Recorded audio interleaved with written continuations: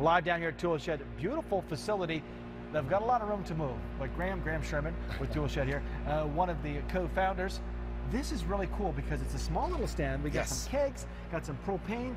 I said, what do you use this for? You say, this is where it all started. Yeah, just like this. This is the kind of system that you would. Wow, this is a pretty high-end system for home brewing as well. But it's this is kind of where you start. Making these little homebrew batches on a tiny system like this is where you start falling in love with brewing. But different than the pails you get when you're making your own beer when you're first starting. This is to a level of geekiness that's pretty high. It's all stainless. We built a laboratory to support this system for sure. That is, well, what's neat is you've got the full system here. You've got the big leagues.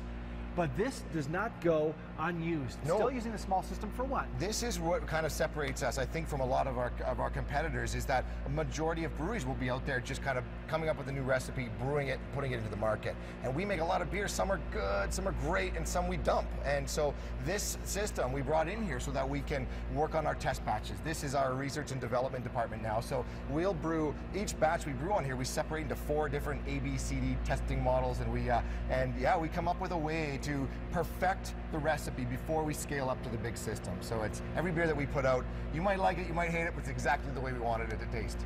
Boy, a lot of science behind it. Let's talk, I'm not sure if you can show your cards, but what sorts of brews coming up in the new year are you putting through here right now? Absolutely. We keep teasing everybody with his white stout we're coming out with. We were designing it originally for this Christmas as a little eggnog spice in there as well. It's a really unique thing. We're doing something with it that's never been done before, so I'll keep that part a secret, but when it comes out, it's going to change a lot of things. A white stout, it's a magnificent. We're also doing a home brewer series, so kind of paying respect to where we came from and the amazing home brewers around Alberta. So we're letting home brewers come in with their recipes, work on them, perfect them, and then put the beer out into the market so that they can experience, you know, the first time I sat in National and heard somebody behind me order a pint of my beer, it was just, my mind literally exploded. So that gives Calgarians who think they know what it takes that chance on the spotlight. Totally, yeah. They have to work with Canadian Food Inspection Agency. They got to work with our graphic designers. They have to can the beer, which sucks. That's 16 hours of pain canning your beer. But it's the whole process from start to finish that a lot of these homebrewers would love the chance to experience. And when that beer sells out, the next homebrewer comes in and puts his beer through the system. Very cool. Yeah. From the beginnings to the brand new facility, Tool Shed. We're here